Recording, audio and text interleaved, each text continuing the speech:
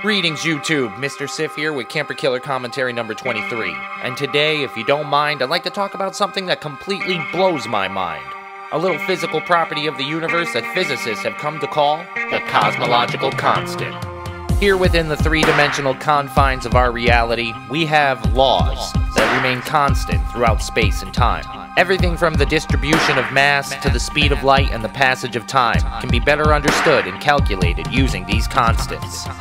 But in 1917, Albert Einstein discovered a new constant to our universe that determined the value of the density of energy within the vacuum of space. And though this new constant was hypothetical in nature, he used it to complete his theory of relativity.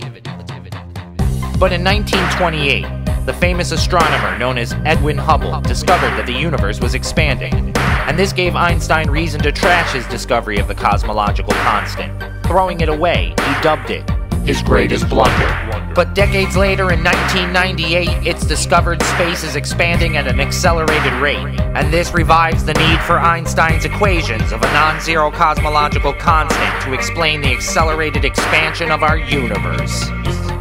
So if the universe has dozens of constants, why does the cosmological constant blow my mind? Because unlike other constants, the cosmological constant is so fine-tuned that any altering of it would totally destroy our universe. Every single constant in our universe can be altered 10%, 20%, 30%, and still do a good job at keeping things together, but not the cosmological constant. While most constants are tuned to the 1%, the cosmological constant is tuned to 1 part in the 10 to the 120. That's 120 decimal places, or a point followed by 123 zeros, ending in a 1.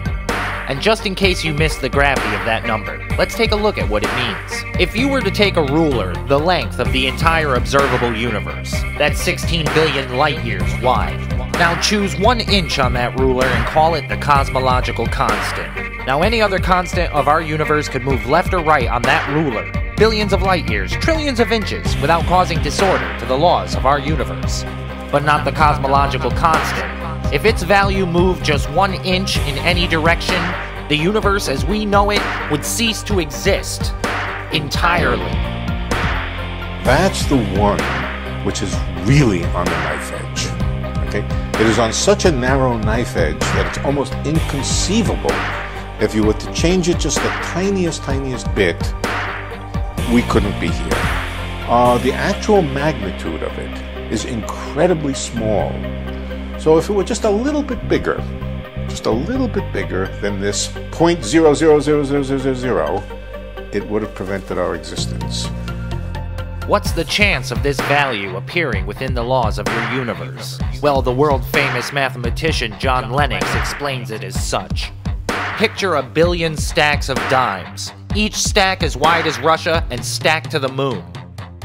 Now take 1 dime and name it the cosmological constant. Randomly hide it somewhere in all those dimes. Then get a friend to pretend he's the universe, blindfold him and let him pick a dime and hope he picks out the cosmological constant. You know damn well your friend ain't gonna pick out that dime. The chance of that happening is functionally 0.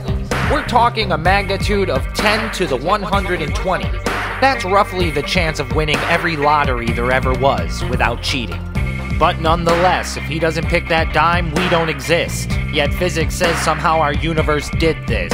While theologians are blaming God and going off to church, physicists are hoping it's not, and invoking the multiverse. The multiverse. Science had to invent an infinite amount of universes to explain away the cosmological constant. The multiverse. Infinite U's. Infinite me's. Infinite possibilities in infinite realities. As the story goes, if we have infinite universes, the chance of one as rare as ours is bound to happen. But for it to happen, there has to be an almost infinite amount of realities where it didn't happen. But how satisfying is the multiverse as an answer to the problem of the cosmological constant? Well, even Richard Dawkins acknowledges the words of John Leslie, the professor of philosophy, who offers us this analogy. Imagine you're a blindfolded man sentenced to death in front of a 10-man firing squad. All the guns go off. Not a single bullet hits you. But you shouldn't freak out and assume some divine interaction. After all, In infinite universes, they did hit you. You were just lucky this time. Thanks for watching. Peace. Peace. Peace. Peace.